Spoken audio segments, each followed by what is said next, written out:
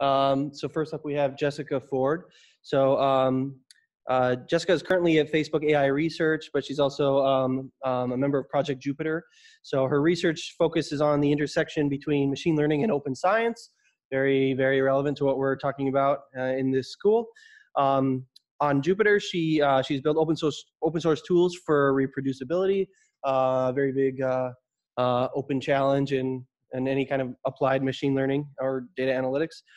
She's worked as a machine learning researcher and data scientist in a variety of applications, including healthcare, energy, and human capital.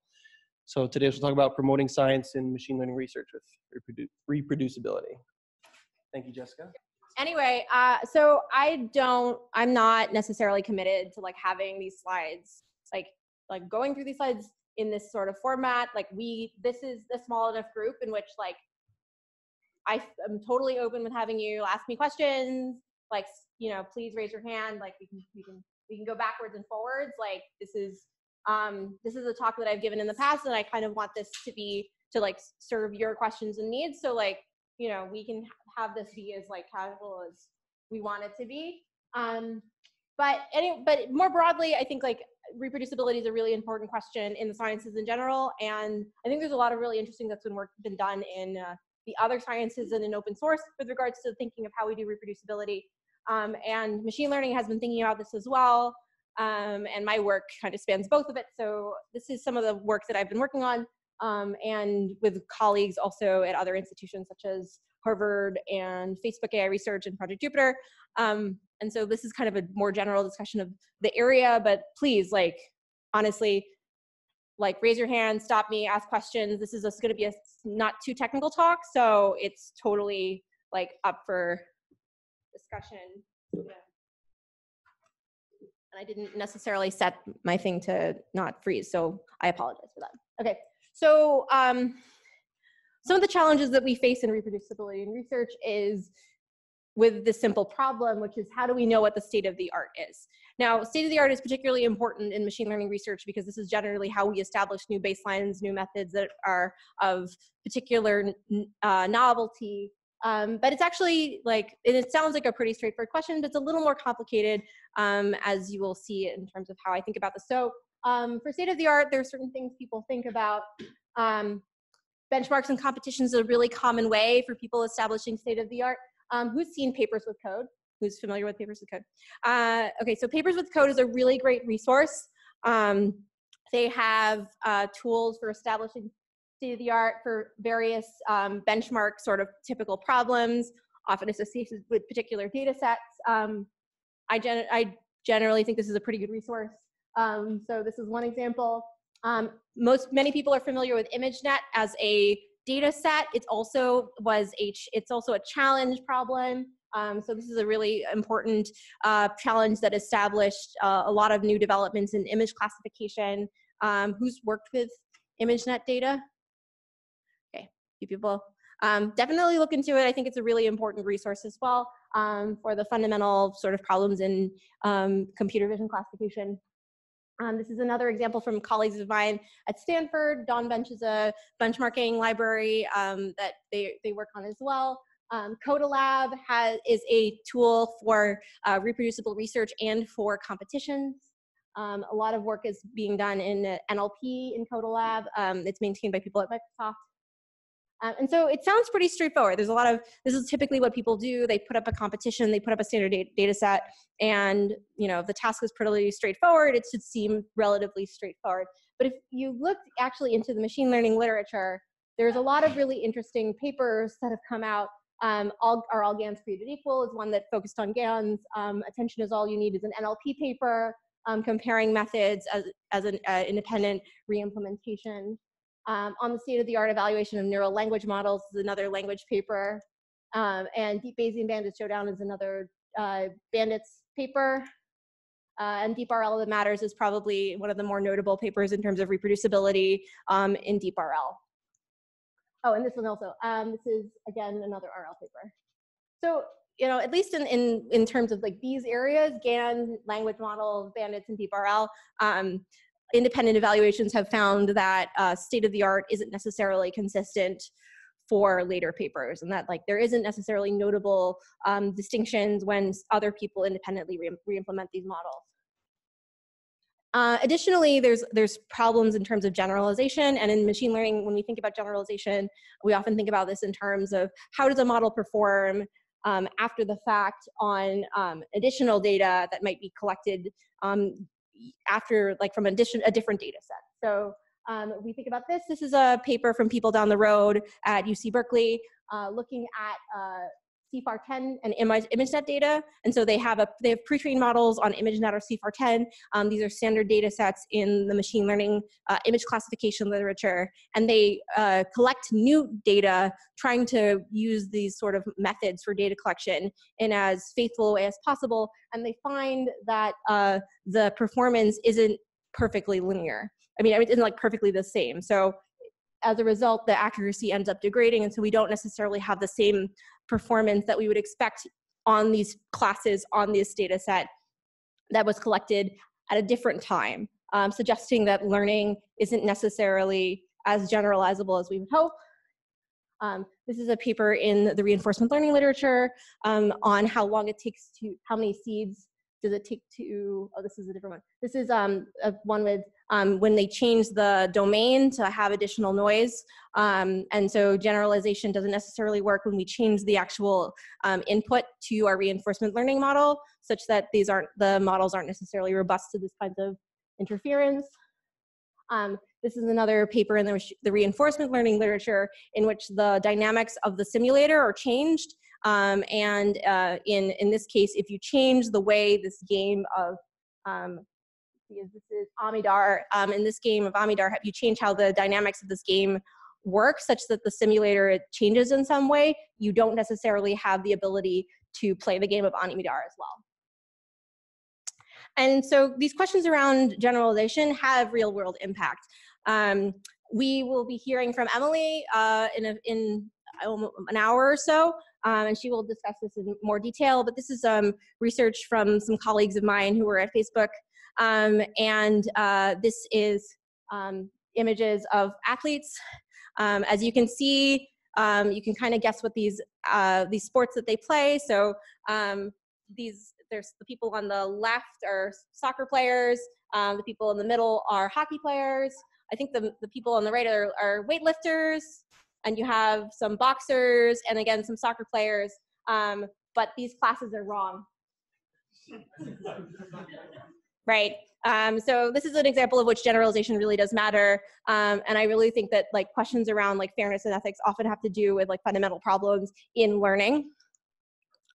This is a really well-cited study of commercially available implementations for facial recognition. This is this gender shades paper. I strongly recommend this paper. This study studies how commercially available image recognition software performs on people relative to their gender and skin color. They find that women of color are often misclassified at higher rates than the rest of the faces in a data set. This is a paper with colleagues of mine on hospital data, looking at trying to detect errors in radiology notes. And even though performance for a specific hospital looks very good, when you try to take this model and deploy it or to check performance on an external hospital, performance degrades. And you would think that for like notes on a similar domain, for radiology notes, you would get similar performance, but interestingly enough, the performance doesn't necessarily hold when you take this model and you apply it to data from a different hospital. And this has actually led people in the explainability and interpretability literature to even question the use of these sorts of black box models for high stakes decisions. And as a result, it leads us to really wonder, like, should we be using these black box deployments given their challenges and in situations in which like the decisions really do matter? Well, okay, so this is the interesting case. Like it really, like at least in the fairness literature, people have argued that part of this problem is even just how this is measured. So when people are thinking about accuracy, it belies the distinctions in the distribution. So in the examples, you might say, okay, the performance is pretty good, and we aren't necessarily inspecting the errors, but the errors are not uniformly distributed, and they're associated with certain cases, then this has like certain implications, right? So even if there is like better than human performance in a certain domain, it doesn't necessarily imply that the performance is as good as a human in general, right? So like superhuman performance might not necessarily imply superhuman performance in certain cases, right? Does that make sense? I mean, so for example, like there's recent work on various games. So like reinforcement learning is a really interesting domain. I mean, I think this is what I'm trying to argue is that not only is this is part of the problem is how we're framing evaluation. So when we say like, this is a particular classification task, we have like, this is the accuracy of people, and like, we are exceeding the performance of people. That doesn't necessarily mean that that will necessarily hold consistently. So even if you achieve superhuman performance on that given data set, there is evidence that suggests that this will not hold consistently for images in general collected of that type. So for example, you might be able to get really good performance on digit classification, but that performance does not necessarily hold when you now introduce it to new images of handwritten digits that were not collected at that same time. So like slight distribution shifts do not necessarily lead to superhuman performance. No, I'm saying that some researchers have argued that we might not even be making the right decision in deploying back box models for high stakes decisions. That's what this author is arguing. Okay, any more questions while I'm here? Okay, so some responses from the scientific community in machine learning. Who has seen this talk from NeurIPS? It's a very good talk. So this is the test of time. This is the text of a test of time talk from NeurIPS, I think 2017. Really great talk by Ali Rahimi for a paper that him and Ben Recht wrote. Ben Recht is also the author of this talk.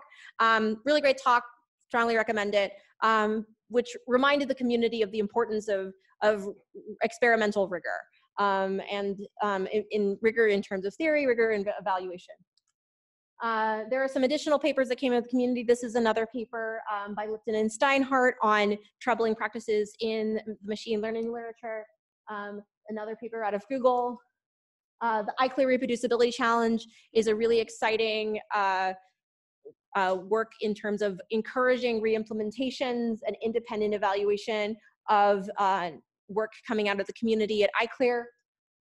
And IAS recently had another seminar on deep learning, following up on the work of Ali Rahimi, in which him and Ben Recht suggested that deep learning has become an alchemy, and trying to promote better science within deep learning.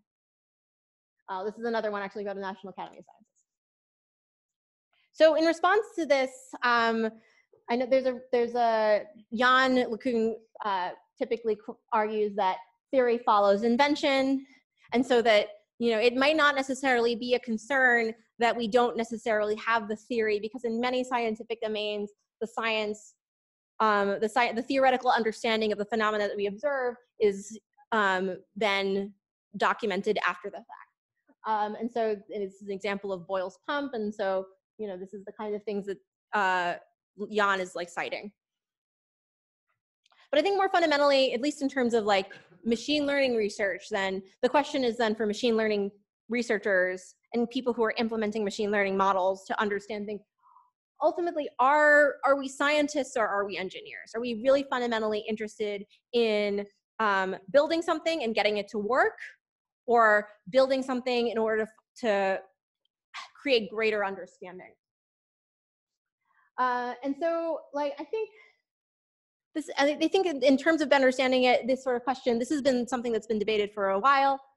This is a quote on machine learning literature from 1988. And I think it really suggests that people have been thinking about this problem for a while in the literature. I think that fundamentally, we really need to understand when we create a machine learning model, how it operates, and why is the behavior of these models performing in a certain way that it is. Interestingly enough, also, and again, I think we should all see this talk because it's a really useful talk, but interestingly enough, Boyle happened to also be an alchemist. So when we talk about these reproducibility, I mean, one of the things that people often cite is Boyle's air pump. Boyle also actually happened to be an alchemist. So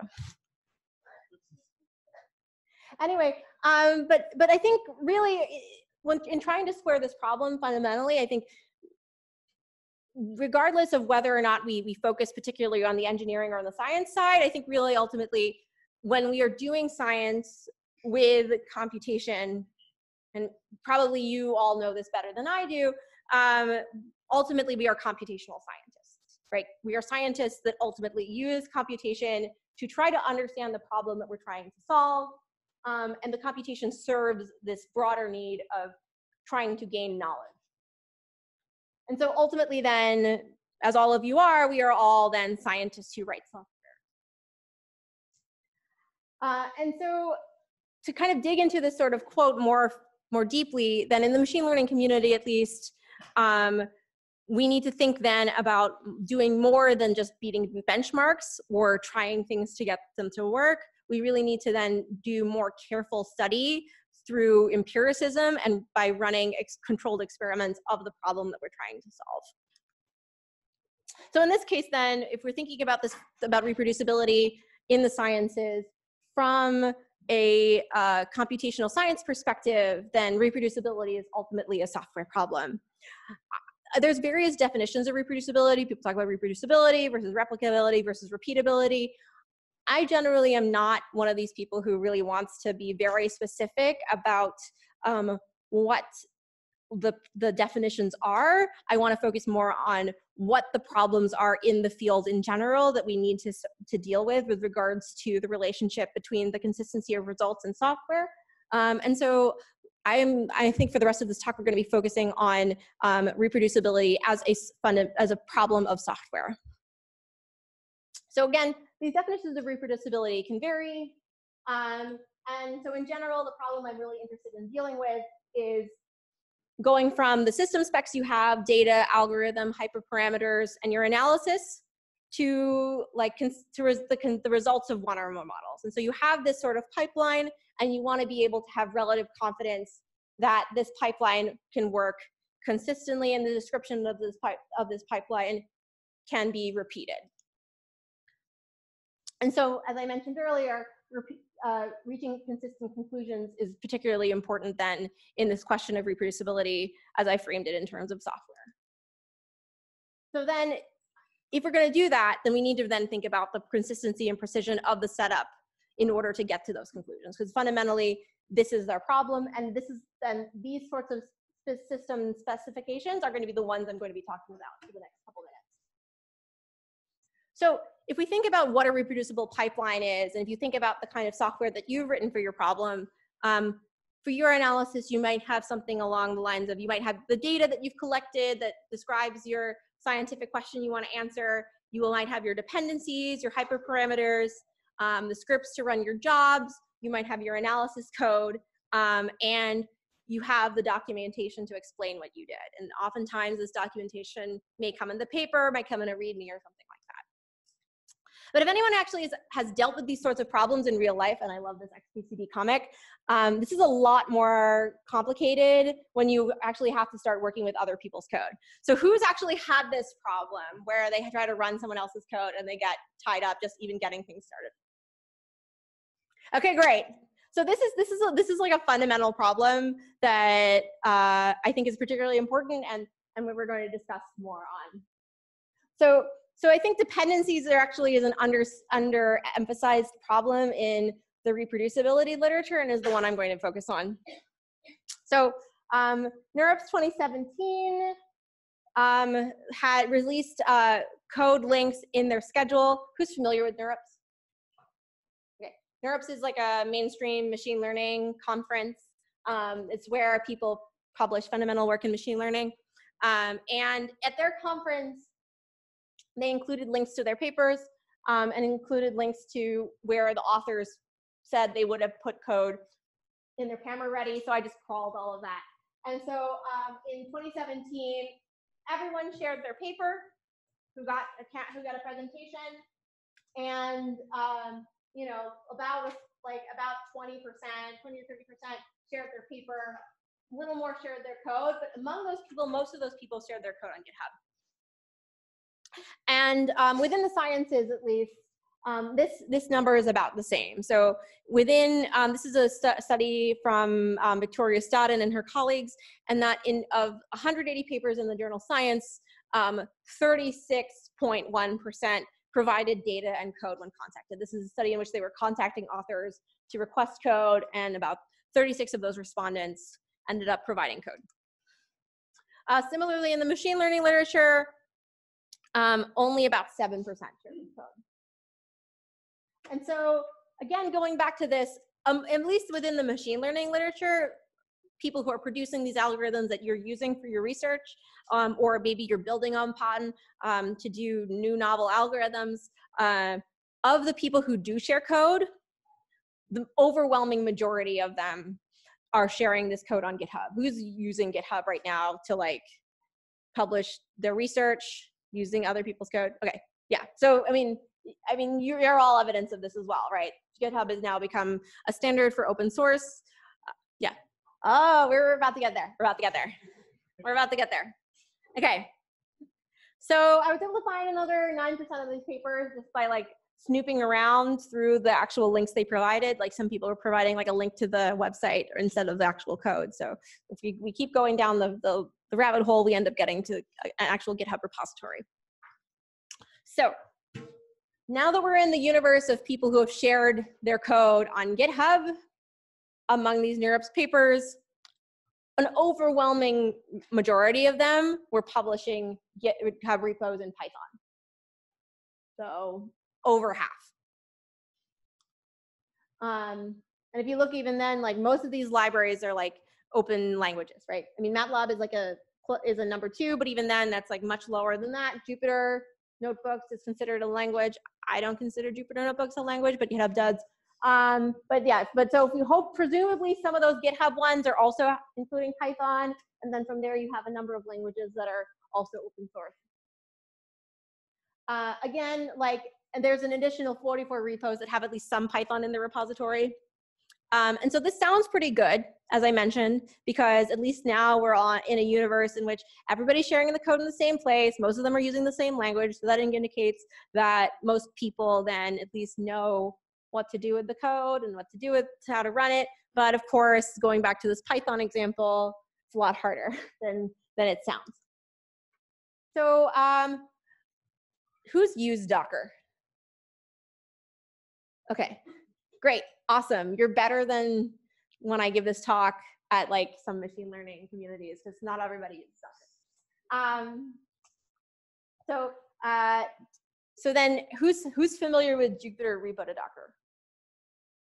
Okay, so Repo to Docker, it's fine, not taking it personally. Repo to Docker is an open source project that I'm involved with that handles, who's actually written their own Docker file? Who's written their own Docker file? No. Who has gone through the process of having a Docker file written? Okay, so that number is a lot smaller. So for you who have not raised their hands, and for those of you who did not enjoy the experience that you described when raising your hand, this should make this easier. That's Repo to Docker. Repo to Docker is a tool that takes some standard configuration files like we see might maybe discussed in here, and helps with the creation of a Docker image based on these configuration files. And these configuration files then establish the environment, and the environment is necessary to run the code. And so Repo to Docker, this is how it works. So you might find this repo on GitHub. You might have these like, you have NumPy and matplotlib, and you just like call Repo to Docker with the name of the repo. And then magic happens, ta-da, and like it builds a Docker image. It's really cool. It's my baby. I love it. Yeah. So then you like get the repo, and then you build then there's like a Jupyter server. You can get back to the repo, and you can run it. So then you get, yeah. Did you run it? Yeah, this was, I and other people maintain it, yeah.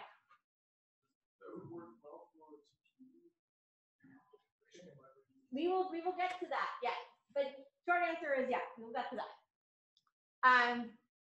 Okay, package managers and other installation tools then like can make these sorts of dependency specifications and these sorts of issues like a lot easier to handle, and like dealing with that sort of like environment dependency hell. And so we inspected these repositories for the presence of these configuration files that Reproducibility might take. So these are the kinds of, who's used one of these files in the past? Who's used one of these files in the past? Who's written one of these files in the past? One of these. Anyone? Yeah. Oh, great. That's, again, you're pretty good. Like you're better than some of the top communities that I've given come to. So these are the kinds of files. Like, so this is like the kinds of files used for pip or for conda, or if you're going to use Julia, right? There's additional ones that have been added to this, but at least at the time that I published these results, like setup.py, right? This is what you use to create your own Python package. But even then, like if you look, this is actually pretty rare. So at least in terms of NERSC 2017, most people were not publishing the dependencies of their libraries in a machine mutable format. And if they were trying to use it such that they could install the repository as a Python library. And so again, someone got to the point early, like doing this is really easy. Most of you people actually know this, so you actually all know the drive home point of this talk, which is to do conda export or pip freeze. But keep doing that, great, makes me happy. But there's another tool called Reprozip, but basically, if you have those sorts of files, then you can build a Docker image automatically with repo to Docker. Like you're good to go. Like try it out, really great. And so one of the things that I think was like you kind of saw from the video we discussed earlier with the repo to Docker, like opening up a Jupyter notebook, is that avoiding dependency hell like allows us to build and serve this repository anywhere. And so like this, because you then can build a Docker image and you can put it anywhere. And so many of you are familiar with Docker. Who's not familiar with Docker? Who wants to? Quick. Okay. So I'm not necessarily a systems expert, but on a lightweight description, Docker basically allows is a lightweight virtual image of what you're working with. So it allows you to have your dependencies and the whole environment set up, handled in a more lightweight way that allows you to then have much more control of your environment, and you can then have a lot of different kinds of environments going on at the same time, and it makes it a lot easier to work with. So Reproducibility Docker has actually also been used in competitions and baselines. This is a musical genre classification competition. Reproducibility Docker is used for that. That is a machine learning. This is a machine learning competition that many people are using GPUs. So this is an example in which people are using Reproducibility Docker with GPUs and for the submitting of competition images for independent evaluation. This is who's used Binder. Who's familiar with Binder? Okay. Binder uses repo to Docker to as the underlining technology for these Docker images. So if we go to like, I have an example of Binder. Oh, yeah. So if we go, I'm actually gonna like just go to Binder.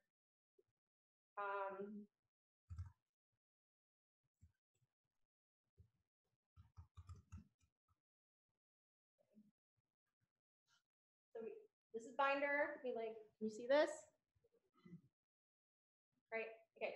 So I'm gonna do this one. Okay. Can you all see this? I'm like filling out this form, and it has a GitHub link. And if you look at the log, it like says, oh, it found already a built image of this GitHub repository. So that's basically the repo to Docker part. And then it's launching a Jupyter server of this built image. So it should be going. I don't know, it might hang a little while. It should go. So it maintains a library of... It maintains a Docker registry of all of these images that that ends up being added by different users of different Git repos. There's like compute from donated from like Google Cloud, and then there's another organization. And OVH is the other one. Is it launching? Okay. We'll do it. Oh, there it is. Okay. Right. So this is the analysis that I was discussing. Right. And I can run this remotely. Right. So I can. That's too big. Too small. Right. So if you look, so this can run on someone else's server, right? Oh, this is not going. It broke. But now you know it's real, right? Like I can go to one that works. Right, I can go to, let's see.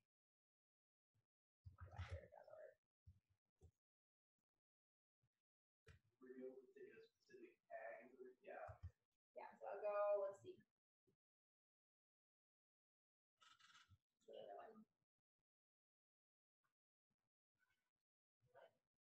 So now it's like going through the whole process. So you can see what this kind of looks like. So we're cloning the repo and we're building the Docker image.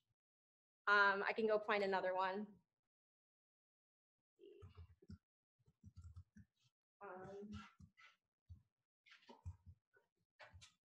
This is another example. They're going to block my laptop. So this is a paper. This is another machine learning paper from some colleagues of mine at Harvard, and this should also run. But I'm just going to go back to all these things are building. This is a NERSC paper of machine learning for jet images and high energy physics. You can rerun someone else's analysis. This is their notebook with their analysis and with Jupyter Lab. You can actually put everything together. So you can have the paper here, you can have the analysis, you can look at everything, and you can run it on someone else's compute, and you never have to install anything. You just have to start just running the notebook. And so now we've talked about dependencies and how like dealing with dependency hell and getting that out of the way then allows us to run the code. And so I would like to then think about what do we mean about having good analysis code. So in various venues, code submission is becoming more important. Who are submitting to like venues or journals or something that requires like a code availability statement or a code submission right now? Okay, so like some people, it's becoming more common in machine learning. It's beginning to happen more and more. So if we go back to NeurIPS, at least for NeurIPS as a conference, code submission is becoming more common. So if you look here, even going to 2018, at least 2018 NeurIPS, 50% of papers had code. So they volunteered code independently. Code was not required. And at least in the machine learning literature, sharing code is associated with higher citations. So we can see here the average number of citations is generally statistically higher, but again, like this does not control for the institution, the code quality, the URL, etc. So, you know, take that conclusion with a grain of salt, but at least this is the direction at least that this might suggest. And at the same time, you know, despite the fact that there's this recent interest, at least in the machine learning community, of publishing code has been, as part of papers, has been something that the scientific community has done for a while. This is an example of who has done some like Bayesian clustering libraries. Okay, who's worked with like latent Dirichlet allocation? Okay, one person. Okay, so this is a clustering algorithm, Bayesian clustering algorithm that was published in around 2004. This is one of the early implementations of it at the time. This was something that the author had published with their paper. So at least this is something people tend to do, at least like at some point. It's not totally uncommon, but people do it. And this actually was useful for the open source project I ended up working on for Bayesian parametric implementations in Python. So this is a colleague of mine who was using this code to better learn Bayesian non-parametrics to do our implementations of that algorithm using modern software engineering practices. And so this was the library that I worked on with my colleagues. It's still available online in case you ever want to do any Bayesian non-parametric clustering. The algorithms are all available. But I mean, despite the fact that like machine learning researchers love thinking about state of the art, for many use cases, and I'm assuming for many of your use cases, state of the art isn't necessarily the primary thing you're considering when selecting an algorithm to use for your problem, right? So in this example, if we go back to this paper, these models are all pre-trained models out of like TensorFlow or PyTorch libraries. So these are standard implementations that have been like carefully engineered that people are using. Who's using like pre-implemented algorithms for their research right now? Who's not like rolling their own models? Yeah, I feel like most people are doing that. Like a lot of people are doing it for baselines these days, right? In terms of like how people are using pre-trained models in the sciences, this is a paper for skin cancer detection. They used a pre-trained image classification model to start the training of their image classification task for skin cancer, ended up publishing it in a medical journal, establishing really great baselines for automatic image classification for skin cancer. And this has led the community then to take greater interest in careful documentation of these pre-trained models. So this is a paper on documenting pre-trained models for people who are using these models to understand how was this model trained, what data was it used for this model, what's the model itself, such that practitioners have a better understanding of the implications of model choice. So then given the fact that a lot of us are using pre-trained models in machine learning to do science, to make deployments, to use as baselines, how do we ensure the quality of these models that we end up publishing? So at least in terms of machine learning research, and outside of machine learning research, in professional software and in open source software, these projects are often not bug-free. Like if you go to GitHub right now, you will see a lot of bug reports for your favorite like deep learning framework or something like that. And so some examples of how this affects the machine learning literature. This is a discussion from two authors on a Bayesian paper that was doing some like sampling for computational genomics, and as you see, the author then realizes that there's a bug in their scientific code.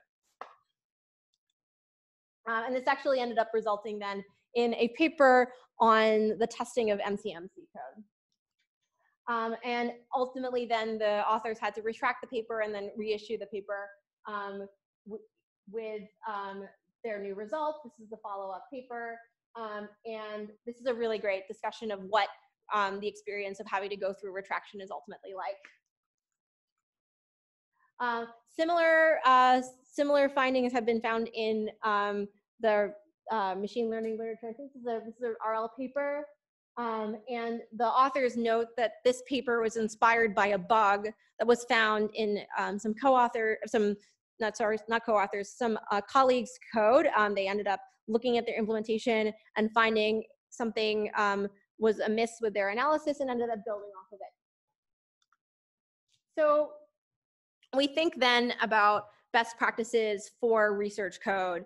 None of this is necessarily novel from a software engineering perspective, but I think it's something that we need to think about as scientists. So when you are publishing code, and I hope you all publish code associated with your papers, as a little reminder at least to think about, how do we do testing? Can we include testing, include code review, doing good design, thinking about variable names, right? So like, you know, myvar, no myvar, like coming up with meaningful variable names. Even, you know, if we're thinking about like parameter names, like instead of doing like lambda, right? Maybe we need to really mean like something like, this is the learning rate or something like that. Like have like variable names that really are expressive, and be willing to refactor our code when necessary. So to kind of put in a deeper example of this, this is an example of bugs in code in actual software that we end up using. This is a bug from a machine learning library for automatic differentiation. Who has used AutoGrad? Okay, so this is a common AutoGrad bug. Like a lot of the libraries we use every day for our research have bugs to begin with. And in this case, like an auditor has noted that there's a bug, the user has noted there's a bug, tries to fix the bug, and everybody's happy, right? And this happens every day, all the time in like the open source community. But if we actually compare like this sort of discussion to what we saw in the sciences earlier, like having to go through and improve upon a bug in science is a lot more involved, right? It's a lot more involved, it's a lot more challenging, and oftentimes there's a lot more trepidation involved. Whereas in this case, someone's finding a bug in an underlying library, which is important to know because ultimately, like we are judging our conclusions based on the software. But still at the same time, like this is considered an improvement for the general community, right? It's relatively straightforward. Somebody finds the bug, somebody fixes the bug, like everybody benefits. But that's not necessarily the case in the sciences. If I find a problem with your analysis, or if I think that there's something that could be improved, like going through the whole process of a retraction has a lot of trepidation. So one of the things I kind of want to leave you all thinking about is like, how do we bring the sciences close to this sort of model, right? Where incremental improvements and collaboration is considered a positive, right? And I don't necessarily have an answer, but I kind of leave this to you as both, you know, something to be aware of in the sense that like your underlying software does have bugs, and like your libraries that you work with have bugs, but also to think about how do we foster that kind of environment in our own scientific research. So yeah, this is basically one thing that I don't necessarily have an answer for, but I kind of want to leave you all thinking about a little bit. So we've talked about the dependencies, we've talked about writing good software, and hopefully, you know, these pieces like give you a lot to think about in terms of implementing your own models and doing your analysis. But maybe that's not necessarily enough to ensure the reproducibility of our own research. And so I'd like to now think about what we mean when we think about scripts to run jobs on similar hardware. Sounds pretty straightforward, but it's actually a little more complicated than that. So this is an example of a computer in the library. I think this is the computer library in like South Bay. It's a really good library. It's a really good museum. And this is like AlphaGo, right?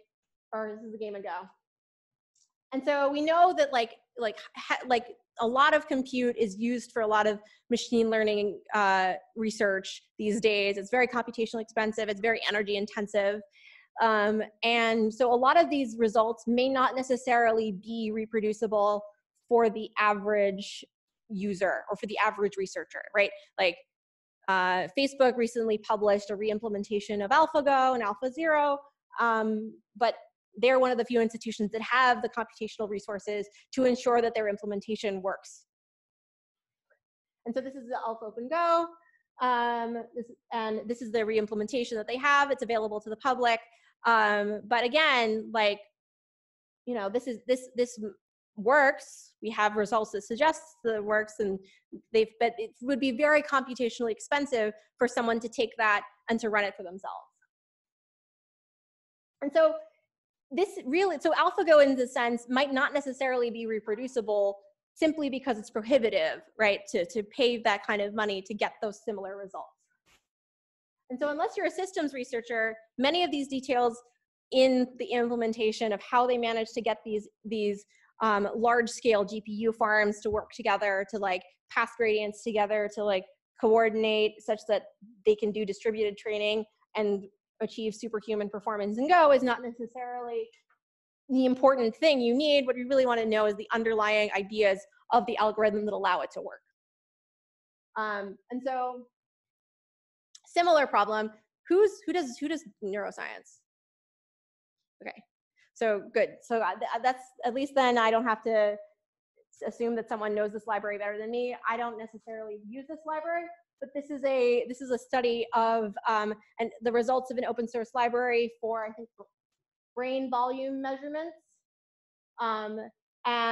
This looks at what's the effects of this library's performance on brain data with respect to system setup. And it sounds like relatively straightforward. You would think that results would be relatively consistent, but it's not. So the main finding that they find is that users are discouraged from updating their releases or operating systems or switching to a type of workstation without doing over the analysis. So if you change anything, you need to redo it again. To me, that's very scary. To me, that's absolutely frightening, that you might end up making dramatically different conclusions based on how your setup is designed, right? And so these are types of decisions and details that many researchers don't even necessarily consider. We talk about saying like, okay, you need NumPy, right? But how many people actually specify the actual version number of NumPy they're using, right? How many people are specifying the actual like underlying like type of BLAST they're using, right? Are they using BLAST? Are they using MPAL? Which version of that are they using, right? What operating system version they're using? Not necessarily everybody includes those details. Yep. So with regards to machine learning, that's not necessarily like, you can unit test like your implementation, but given a lot of these details, you can't necessarily unit test like the result, right? It really depends. I mean, ultimately, like, yes, if you have a unit test, that might work for that case, but you still need to be very, very particular about the environmental setup of what you're running. And even then, when you're doing something with a distributed system, it's not necessarily certain that the distributed system is going to end up giving you consistent results across machines, right? Because like one of the things that they discuss here is workstations. So if you're running this on a distributed system and you're not necessarily hitting the same machines, you might not necessarily get the same result. Yes, although one of the things that we don't necessarily have a full handle on, given the fact that these implementations are non-deterministic, is what our fault tolerance really is. Yes, but we can get into that. That like even that is problematic. I mean, we'll discuss there. Even that is like when we get into the realm of non-deterministic methods, like even that can get pretty hairy. So another challenge, even when we get to this part of discussing the actual type of workstation, the actual kind of setup, is even just like when you try to be as neurotic as possible, that doesn't necessarily mean that this is reproducible for all time. So this is a paper in fluid dynamics. Lorena Barba does a lot of really great work on open science. I would definitely read all of her stuff. She's doing a lot of stuff also on like alternate scholarship models, and she's really involved in SciPy. Who's been to the SciPy conference? Yeah, Lorena Barba is awesome. Read more Lorena Barba. Anyway, so she finds that even with really careful protocols within her own research group, she is unable to reproduce her results from previous years simply because of changes in hardware and changes in underlying software. So she does a lot of stuff with the GPUs for fluid dynamics and finds that because of the changes in hardware that occur over like a 5-year period and changes in CUDA, like you can't get the same results. And that you have to work very, very hard to get consistent results with these sorts of changes in software and hardware that occur over time. So even then, when we think about reproducibility, we need to think about it then with regards to some narrow band of time, given the fact that like changes in hardware and software are going to happen. I mean, I think that they were able to get similar results, but it took a lot of additional effort. I mean, it is a consistent problem. I don't necessarily have a solution, and it's really hard to pin these sorts of things down. This is an example of a change in operating systems library and hardware setup of the same implementation using the same seed, right? And they find that a deterministic implementation in least reinforcement learning produces different results. So Docker images will not. Well, Docker will not. So at least when I talk about with people, so I was talking with some maintainers at Singularity, and they find that even like because of how Docker is set up, like you can't necessarily. Because when you were working with the GPU, you have to like get out of the GPU in order to like hit the GPU. Like, sorry, you have to get out of Docker to hit the GPU. You're not going to necessarily ensure that as a result. And so like multi-GPU with a Docker might not work. And also kernel. Yeah. Yeah. So this is like, so what I guess I'm trying to argue is that all of this is fundamentally very hard. And then, you know, when we think about that, these sorts of concerns, like, it might not even necessarily make sense to make all our research fully transparent. So many of you have probably, who've worked with sensitive data, like data that you can't, there are certain concerns with sharing either legally, ethically, you've had to get an IRB, something. Yeah, right. And so one of the concerns with regards to sharing these sorts of reproducible pipelines is the data itself. Right, and so this is an example of the reproducibility of the machine learning for healthcare literature. As a healthcare researcher, this is something I care about. And the reproducibility of machine learning for healthcare tends to be less strong. And one of these issues, of course, is the data itself. This is an example of people trying to do very transparent research on data that is probably not the right choice to do in terms of transparent research. These researchers ended up publishing all of their data and results for OkCupid data, collecting people's information off of OkCupid. The public did not necessarily respond well to having all of people's personal information aggregated and published online in a single place. And when we think about data sharing and ethical considerations, this is another example of work by Timnit Gebru, who also did the model cards paper, and her colleagues, this is a different paper, on data sheets. So data sheets is a questionnaire that researchers are encouraged to fill out that describes not only like the full data provenance of like what was the data, how was it collected, why was it collected, et cetera, but they have a whole section then also on legal and ethical considerations. And the example we have here is like facial images, right? And like there's a lot of ethical considerations with dealing with data about individuals. So we need to consider, for example, then data, at least when we think about what it means to do reproducible research. And maybe in some cases, it needs to be thought about more carefully. We want to talk about like alternative methods of how to deal with that. I'm happy to discuss like during the questions, but that's like definitely something that we need to be concerned with. So going back to your question then about testing, I'm going to go back to talking about testing. So when we think about what the scientific method is, right? Like ultimately the scientific method has to do with the testing of hypotheses, right? You form a hypothesis, you say, this is what I expect to happen. You identify all of the experimental controls that you want to control for, and then you test with relation to those controls, right? And so statistical testing has been a really old practice. This is like the earliest statistical testing research I have found from 1710, which is on the likelihood of the birth of baby males and baby females. And so this scientist was looking at the statistical likelihood of babies be born boys or girls, and finds that through statistical testing and birth records data in Britain, they were able to establish that they were equally likely. And under which they argued for divine providence. Divine, sorry, not providence, divine providence. And so statistical testing is something that many of you probably use in your own research, but it's something that has been underutilized in the machine learning literature. This is some of the work that's been done for machine learning statistical testing of multiple classifiers from 2006. This is, I think it's one of the later works that was done, and follow-up work on this has not necessarily followed. This is a paper on the reproducibility of RL baselines, and they find that despite the fact that they tried to do various kinds of statistical testing, this statistical testing for our reinforcement learning, at least, is not established right now in terms of best practices and in terms of the theory to handle these sorts of problems. So additional work is at least need to be done, especially in RL, to create better statistical testing of the comparison of models.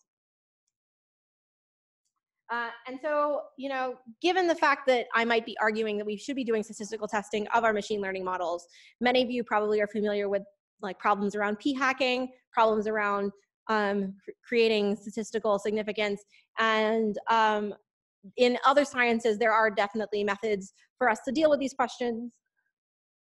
And so, who has done pre-registration for their research? Who's familiar with pre-registration? Okay, one person.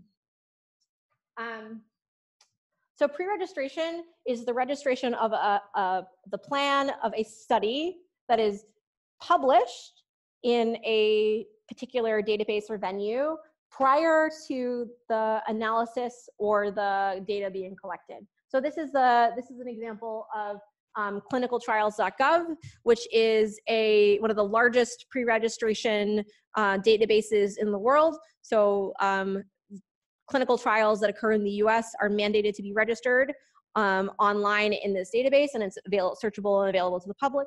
And so this is an example of what this might look like. Who's used Open Science Framework or familiar with Open Science Framework?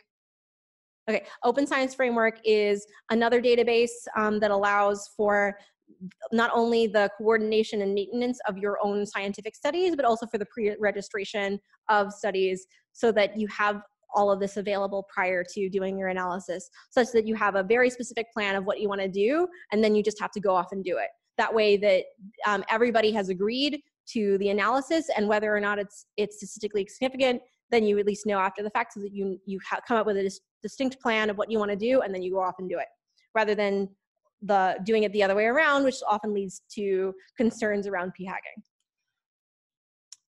So in the scientific literature, at least in other studies, other fields outside of machine learning, they have found that pre-registration then leads to the publication of negative results. Lack of negative results can be very problematic and challenging to a lot of fields, in that then we don't necessarily know what doesn't work.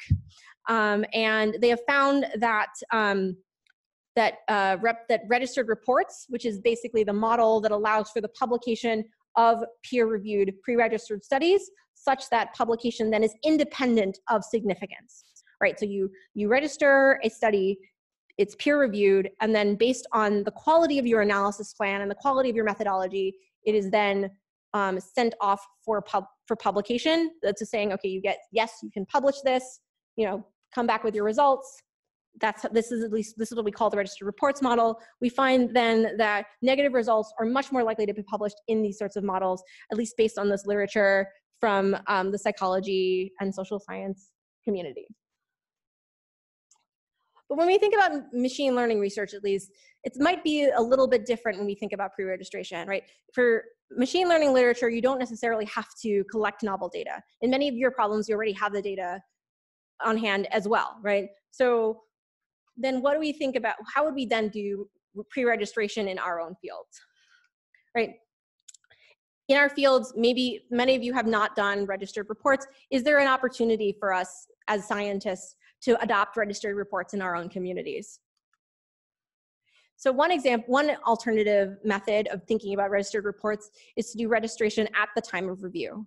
So in this scenario, we might say, I'm going to describe my model, describe my analysis, describe my plan, and then the actual running of the code will be done by an independent body, an independent agent, right? And those results are the ones that are published, right? Just saying, this could be done, not saying it hasn't been done by anywhere, but this is an example of what we could end up doing, right? Instead, so that we publish what we want to do, we publish the whole setup, and then somebody else runs it. Yes? So you brought before the issue that the running is very expensive. Who pays for the run? So at least in the machine learning community, a number of research groups and sponsors have cloud companies. So for example, there's like some of the main sponsors of machine learning research are Amazon Research, Amazon, Google is a huge funder of machine learning research, Microsoft as well. They all have cloud services, right? And so we can imagine a scenario in which, or even like universities have their own compute. We can imagine, for example, that like the submission of the Docker image is the registration, and then someone else takes that and then runs it, right? And that those results then are done by someone else is the results that are published. Yes. And what I'm arguing is like you could imagine doing the results, like doing the whole experiment on your own to say like I think this method looks good and I want to submit this. But then someone else runs it. But the results from the independent run are the ones that are published, not your results, right? You can imagine that this could be a possible scenario.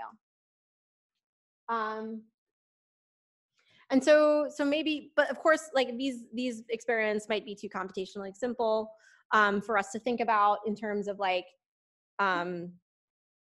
what we could be doing with like registering these sorts of studies. And so an example then of like, at least in terms of like the computationally simple examples of like the social sciences of registered reports in the clinical trials, these sorts of things. Maybe these examples that I've given of registered reports and of statistical testing is probably too computationally simple. So at least let's talk then about like how would we do statistical testing and controlled experiments in another domain. And I'm not necessarily the expert with regards to high energy physics, but I think at least in other domains of experimental science, controlled experiments then are better defined, and thinking about like how do we think about testing a system we don't understand and designing systems to be tested is better better described. And so I think this is part of the reason why Rahimi and Recht identify physics as a possible area for us to consider for the testing of black box behaviors and models, and thinking about how do we do testing in general. And so I think there are a few high energy physicists here who know this problem better than me. So I apologize for describing high energy physics not necessarily well, but an example of what you might think about in terms of high energy physics is like there's multiple institutions that are able to validate each other's work and confirm each other's work, right? And so we can imagine then for the registration, somebody else might handle this sort of thing for statistical testing or for registration at time of review, right? Because they share computation, they share hardware and they share resources, right? And so in this example, this is the Large Hadron Collider, and so people can then share resources in terms of compute and for registration and for validation of studies, right?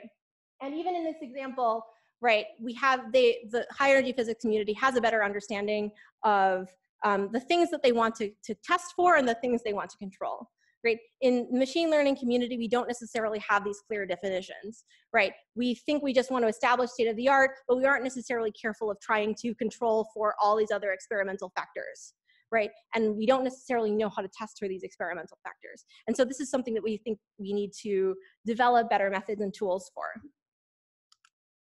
And so, as I mentioned, high energy physicists are interested in the discovery of new particles. And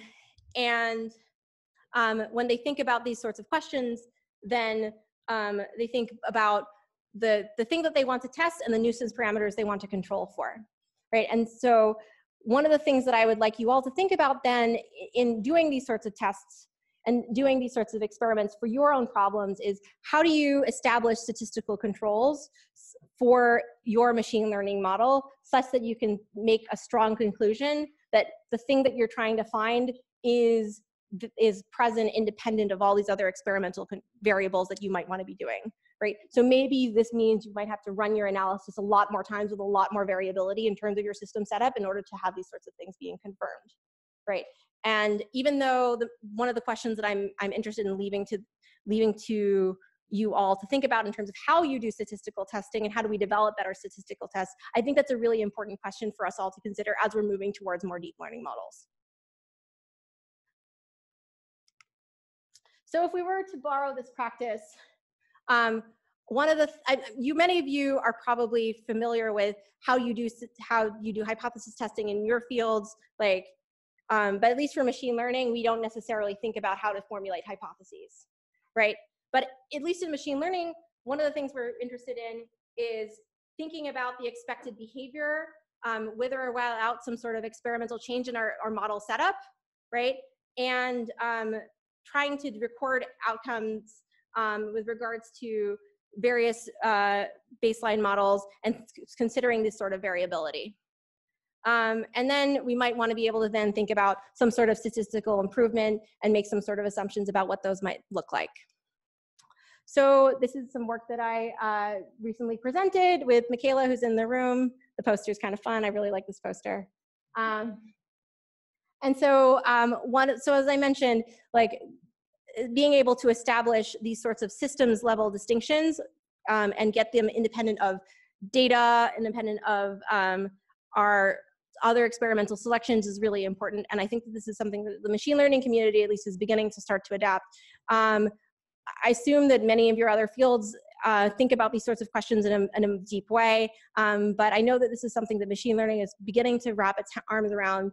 And at least I'm interested in talking to all of you about how you are working on those problems with regards to bringing machine learning into your fields and thinking about experimental testing and experimental controls given black box models, because this is something that at least the machine learning community hasn't fully dealt with and come up with good practices to deal with these sorts of questions. So one of these problems, some of the problems that we think about in terms of statistical controls in machine learning is compute. And so, as you know, obviously, compute is a challenge, but being able to control for finding a result and controlling for compute, we don't necessarily know how to do. Controlling for the random seed, being able to establish the actual systems, random seeds between machines is still hard. So being able to say that your result is independent of your seed selection, you probably will have to run it a lot more and on more machines in order to establish that your result is consistent, regardless of what machine and what random seeds you ended up picking. But I think all of these sorts of concerns about the verifiability and the consistency of the results belies a more fundamental point, which is these verification and assertions really what we want? Are we really just trying to do all of this such that we can catch other people, right? Is just ensuring that our colleagues aren't wrong and they're not lying to us is what we're trying to do. And I agree that's not the point, right? We're not running other people's code just to confirm that they did their job right. Oftentimes we're actually trying to use other people's code because we have a problem that for ourselves that we're trying to solve. We're not just going off and trying to hunt other people down, trying to shame them, right? And so fundamentally, I think ultimately the purpose of having code is to illustrate the problems and the findings that you're trying to do, right? Ultimately, we're trying to show what we're doing. We're trying to show our ideas as opposed to telling them. And that's the benefit of code, is that it provides us tools that express the ideas that we're trying to convey. And so when it comes to showing then, are these implementation details in the paper the main thing that we're looking for, right? And I argue they're not, right? It's actually the most important ideas in the paper are not what operating system you used, or like what version of NumPy. Like all of this is important, but that's not the main point, right? The main point are the underlying ideas that you're trying to explain, or the underlying findings that you're trying to communicate. And so this is a paper on the reproducibility and on computational science that is often cited. And it makes this very radical claim that I think is actually still radical today, which is that scholarship itself in computational science is not the paper.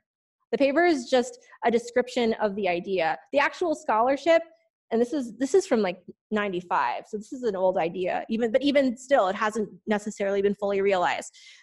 The actual scholarship is the software that produced that result. If you're doing computational science, like the actual deliverable of your finding is your code, right? Your code got you that result, that's your scholarship, right? And so these implementation details will be in your code. They don't necessarily need to be in your paper, right? And hopefully then we can then build software that helps people do their own research, that helps them understand problems by enabling them to use that code, as opposed to just be focusing on these details of how to get the code to even run. And so maybe this means then we need to be communicating with each other outside of this PDF. Many of you are using GitHub. Many of you are interacting with each other on GitHub. Like code is becoming a fundamental, open source code is becoming a fundamental part of how we're doing science today. And so we can start moving science towards this sort of model in which open source becomes a greater part of how scholarship is shared. And so I think one of the things that is important in terms of thinking about what we're doing then is that we need transparency in what we're doing, but we still need them to be independently verified. So an example of what we might be thinking about then is like simple implementations. So this is AlphaGo 0, and this is an example that uses tic-tac-toe, right? This has the model of AlphaZero, right, which allows general purpose training of models for two-player games, but it also includes this tic-tac-toe. And tic-tac-toe is actually much more useful to the average scientist because it can run on your own machine, it doesn't cost as much money, and it has all of the implementation details of the algorithm, right? So we can run the whole thing on our own, and we can even put it on a different game, right? We can say, what would it do if we ended up playing Othello, for example, right? And so we can really interact with this algorithm in a meaningful way. Other examples are notebooks. Who's familiar with distill.pub? Right.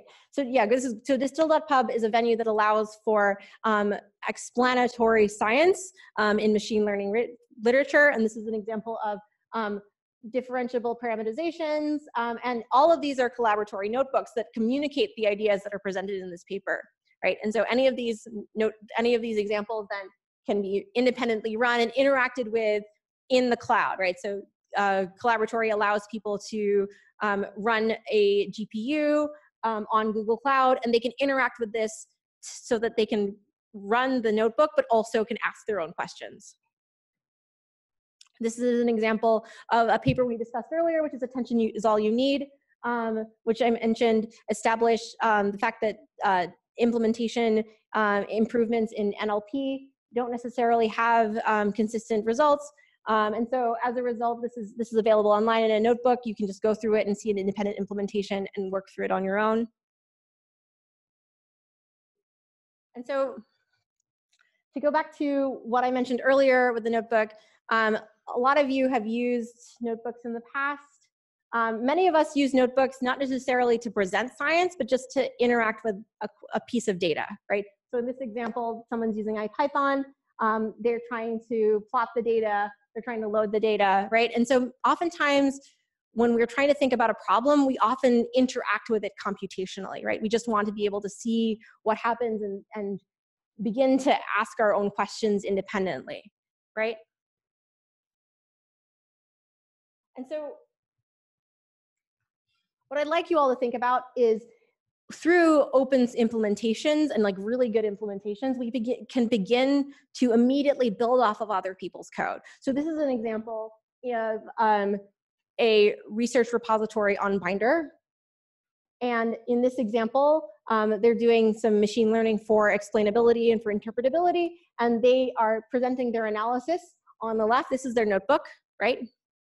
But because I have the code and because I am able to run everything independently, I can now ask my own questions about their analysis automatically and immediately. So in this example, right, they have like, this is their experiment, they have it set up, right? Pretty straightforward. But here I can actually now go through their examples and like look through their data independently. I don't have to like figure out how to load it because they're creating simulated data. I can check through their data on my own. I can ask my own questions of their data. But more importantly, they're using this example of like creating the simulated data with 4 classes, right? I'm now able to say, but what if you did this experiment with 5 classes, how would it perform, right? And I can create my own simulated data and run this novel experiment to ask my own independent questions of their model, of their method, without having to do any additional implementation work because it's all there, right? If this were another repo that was not necessarily as well maintained, if I didn't have this sort of setup ready to go, this would have taken me a lot more work, right? Just getting to this point of saying, well, what if you did this experiment this way, right? I'm sure many of you have gotten reviews in which they said, well, why did you do this experiment this way? Why didn't you do it that way? How many have gotten that response? The nice thing then with this sort of scenario is that you can then push it back to the reviewer or push it back to your colleagues and let them do that for themselves. They can then ask their own questions independently of you running them, right? Which means then that everybody can build off of each other's work immediately because all of these pieces are together. The analysis, the code, the computation, all of these pieces are together such that we can immediately start building off of each other. Right, and this is one of the benefits that open source has allowed, is that people can then build off of each other code immediately because we have code that runs. And so I think I've taken a lot more time than I wish I did. I think I want to give more time for questions, so please stop me anywhere. But I think ultimately, like in this discussion around reproducibility, I've identified a lot of challenges. I've identified a lot of like practices that I think could be improved. But fundamentally, I think more importantly, we need to think about what we really mean by the term reproduce, right? And that's part of the reason why I'm not particularly interested in what the definition of reproducibility is, because ultimately what I'm really interested in is the question of how do we get research to beget better research, right? And that's ultimately what the purpose of science is. The purpose of science is to create knowledge such that other people are empowered to ask new questions based on that knowledge. And so oftentimes then we would call this an extension of previous work. And so fundamentally that means that I'm interested in the question of how do we build extensible science? How do we build extensible computational pipelines such that other people can immediately build off of what we do and ensure that the community of researchers around a particular question grows? And so this is the same data set that I discussed earlier, which was the NeurIPS 2017 data set. And we were talking about citations, we were talking about research practices with regards to dependency setup. But some of the things that I wanted to point out here is when we look at people who include dependency files, right, files that can actually identify what software was used in a machine-made readable format, we find that people who are publishing these details have more engagement on GitHub, right? And so these are the average numbers of fork start users and watchers. Many of you are familiar with these sorts of metrics in GitHub. But I think the one that I really want to highlight is the forks. Forking, who's familiar with forking a repo in GitHub? Okay, so you all know what that means, right? So when you fork a repo, that probably means you're going to use it to your own purposes. Right? You could be using it just to like make a pull request, which is great. Like, but you also could be using it to repurpose the repo for your own problem, right? And we find then that like notably more people are repurposing these repositories for their own problem using these machine learning algorithms, right? And so that then means that people are applying these methods to their own problem at a higher rate because they can install the dependencies.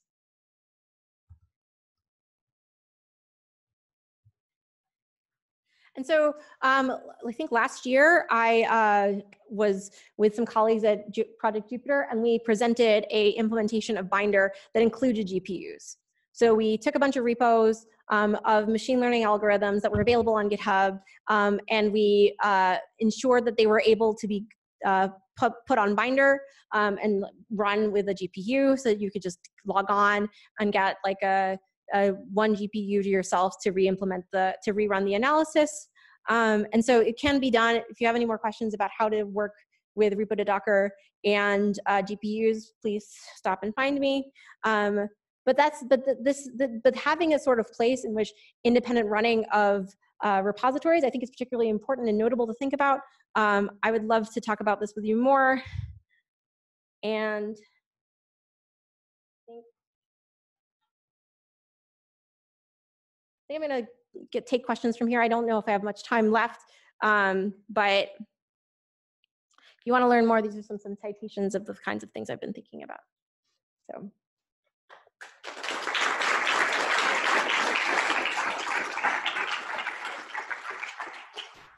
So I think one of the things that I'm really interested in, and I think this is one of the things I was like kind of pointing out with this slide, is like, I think that machine learning, one of the challenges in the focus for state of the art is that there is a less developed community for empirical research that tries to understand the behavior of machine learning models. Now, this is something that I'm working on, and it's a really important question. I think that drawing attention to that in the community and trying to develop that as a field is like a really important problem. And that's one of the things that I'm interested in working on, but I think it still hasn't been quite as established. There's interesting work that's been done in theory to try to understand how machine learning models work today, how over-parameterized models might be able to learn despite the fact that they're over-parameterized. But in terms of empiricism, I think it's still still a very young field, and it still is something that needs to be developed. But like at the same time, we've found that there has been work in this even earlier, prior to like the popularity of deep learning, but it still is not in a place in which like it's a fully developed field. So my hope is at least that by bringing attention to these sorts of questions, we can attract more researchers to be doing these sorts of problems and to be working on this sort of thing. So there are workshops that try to do, like there's a ICCV, which is a computer vision workshop that is interested in a pre-registration model. So that's an example of one thing that might be for that. There's a recent workshop I went to at ICML, which is on understanding phenomena in deep learning. But it's still a young field, and I think that bringing along the community such that people know how to review these sorts of papers and people know how to reward this kind of work is still an ongoing process. Did that answer your question? I mean, to me, I think to me it goes back to the venues. I think ultimately, like, the venues define what the unit of scholarship is. The venues define what the method of evaluation is. The venues define, like, you know, like what a good paper is and how to reward good work. So to me, I think fundamentally we need to be like going to our communities and like arguing for research that values software. So there's interesting work in terms of like, there's journals, like there's the Journal of Open Source Software. Lorena Barba is doing a lot of work in terms of that. Like there's like SciPy, which has proceedings. Like there are these venues that are coming up that are doing these sorts of work, and like code availability is becoming like a thing for certain venues, but at the same time, they aren't creating like established methods for peer review of code, right? So that is something that we need to do. But fundamentally, I think we could try to talk to our research community, like our departments, and like have those sorts of conversations about funding. But I think like, to me, like ultimately, if I give a Docker image, if you tell me to submit a Docker image that spits out a PDF, right? Versus like give you a PDF, like I feel like if the place gets the PDF, like they still get the PDF. So like if we can move towards that, then that would be better. But I mean, it is a challenge, right? And so like, I've been to conferences that like think about scientific scholarship, and I think the journals are still trying to figure that out, but they're also having a lot of challenges. I mean, in my mind, like if we're thinking about like what people would pay for in terms of scholarship, I think people would pay for hosting and compute like someone else's research, right? If somebody put up like, if somebody put up a cloud system in which like everybody was publishing their research and like they would pay to run it for you, I think people would pay for that. That's just my belief. You don't have any evidence for it, but like if you're, if your journal somewhere, if any of you run journals or editors, like, I think this would be a way you could make money, but yeah. But I think this is part of the challenge with this is that you were expecting people to do duplicative effort.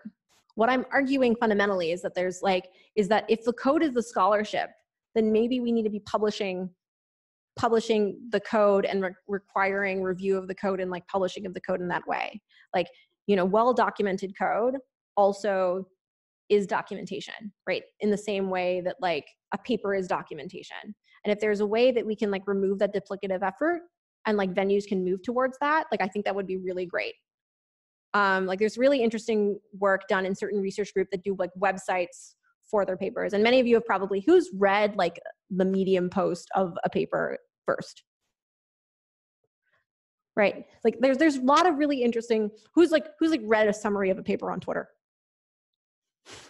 Right? There's a lot of really interesting forms of like alternative scholarship that are becoming more rewarded, even if it's not explicitly, implicitly. I know researchers who have had like details and like discussion points from their like Twitter discussion or their Medium discussion posted, like used as the thing that's cited when it's not in the paper. And so like, I think that given the fact that like how we're talking about science and how we're doing science is like already changing outside of these venues, like my hope is that like as all of us continue in our research careers that we start thinking about how to bring those two back together. How do we bring that in? How do we like honor that sort of alternate form of like scientific communication and like bring that in, like formalize that? Because like a lot of you are spending a lot of time like talking about science on Twitter and like promoting your work on Twitter and like communicating it. And if there's a way that we can do that in a better way, such that we can like connect these to code, that would be really great. But it's like, it's hard. A lot of these are ultimately open problems that are ultimately social problems and not technical problems, I think. So this is a socio-technical talk more than I think it technically might seem to be. Yeah. Thanks very much, Jessica.